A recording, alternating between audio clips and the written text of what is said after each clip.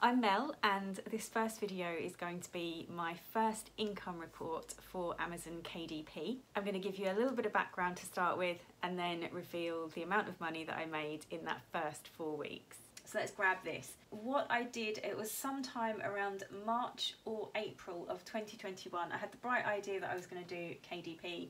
I watched a few videos and I uploaded 3 notebooks and then promptly kind of forgot about it. Just thought to myself, I'll pick it up again one day. It could be, you know, a good idea. It could be something that I enjoy. And I didn't get any emails through saying that I had got a sale, because I thought it worked a bit like Redbubble does, where you get a little email through saying that you've sold something. And I was expecting that if I made any sales, I would get that come through.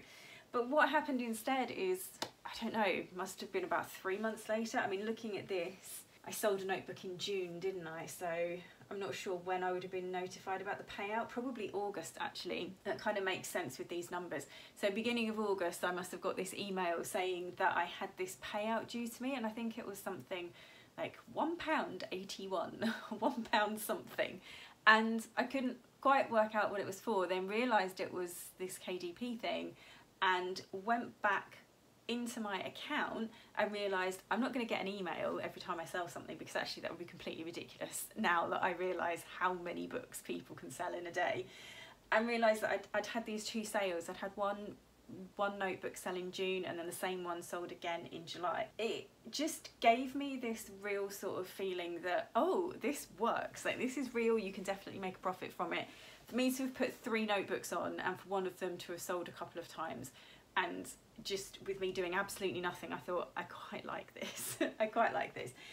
Didn't do anything about it in August, but in about halfway through September, I made a load of notebook kind of covers, and I uploaded, I think I uploaded something, I say a load of, I think I uploaded about 10 to 12 of them, and they got approved right at the end of September, and the very next day one of these no content notebooks sold, and I just looked at it and I was just like, oh my goodness, like it really works.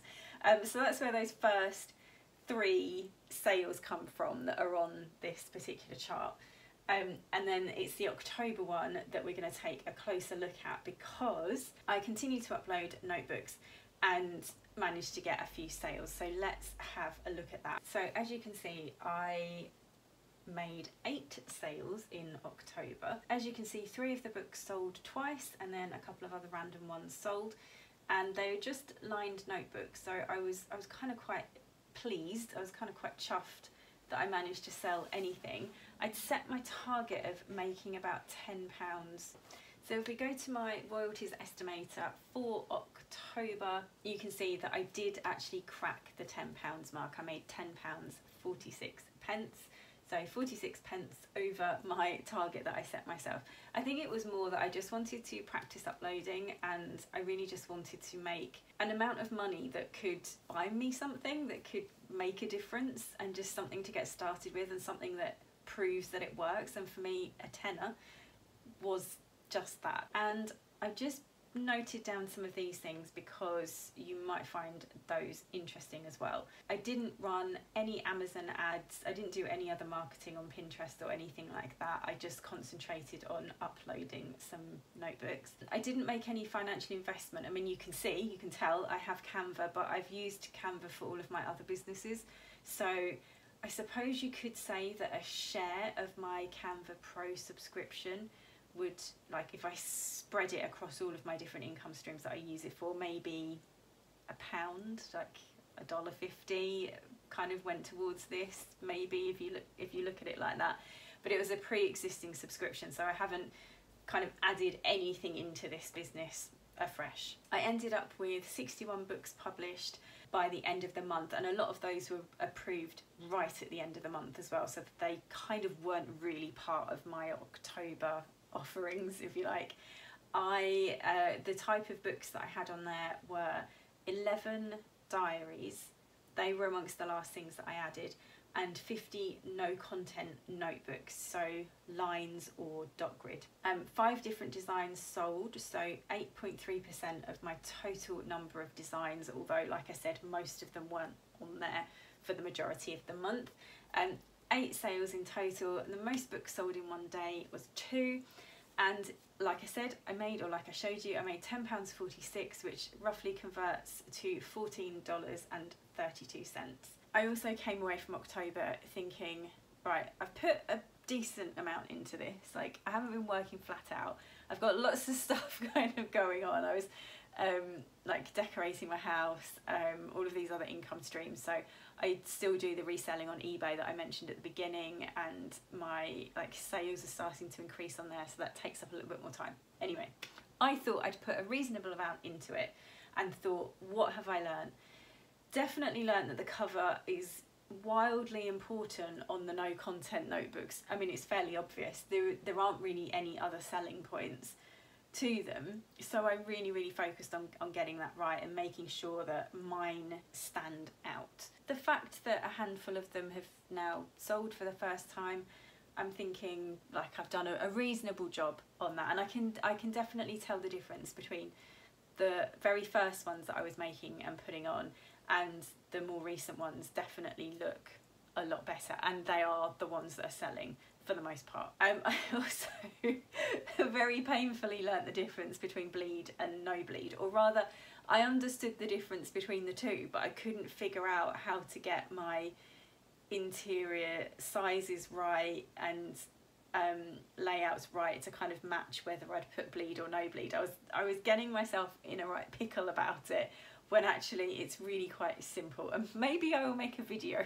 on it in future. The other thing that I was quite pleased about, that I would say requires maybe a little bit more work, but I feel like I've set up a fairly efficient workflow, as in I've got folders with various designs and interiors in them, and they're all kind of labelled up. I've got some sort of sample descriptions which I use as the basis for the different notebooks and things.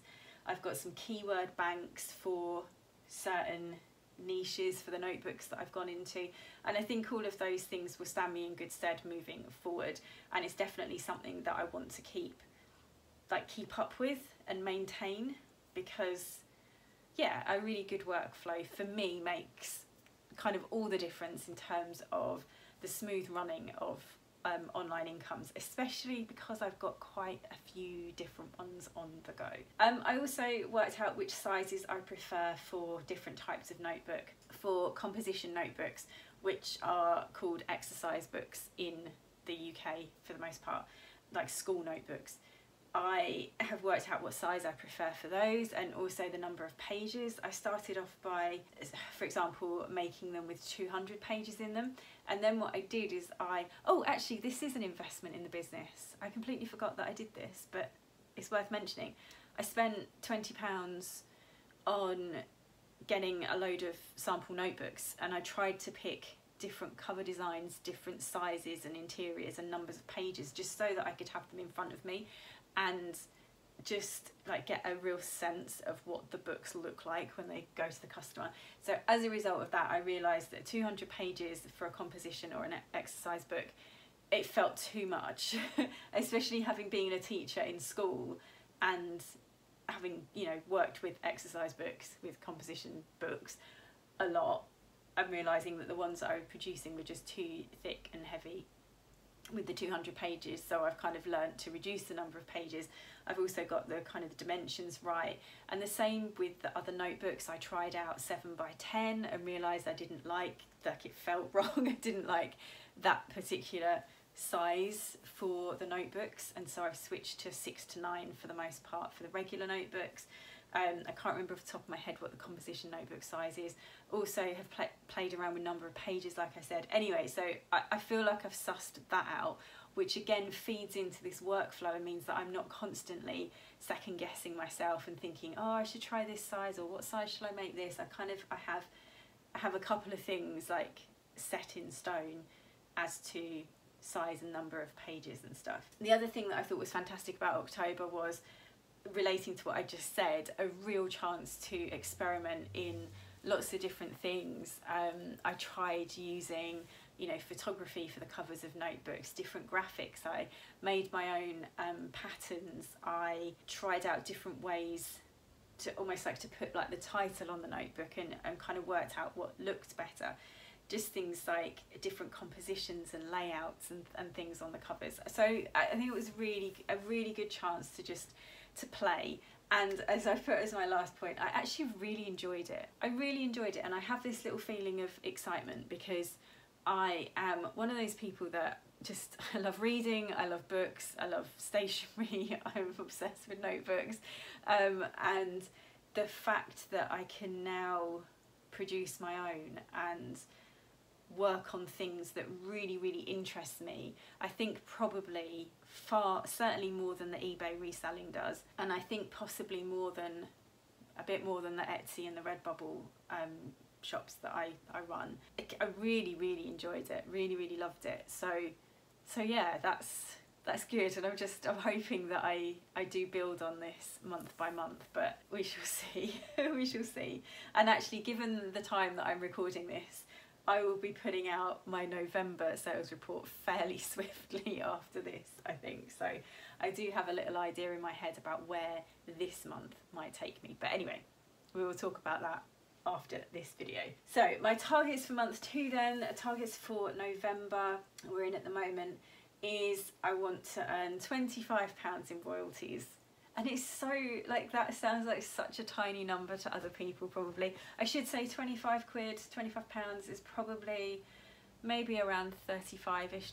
It's that sort of ballpark. £25 to me just feels like if I could get that rolling in every month, it's great. Like that pays for a meal out for me, like a lunch out with a friend, or, you know, a day with my mum, or just, it's significant and it matters and it means something, and if I could get that, I would be so happy.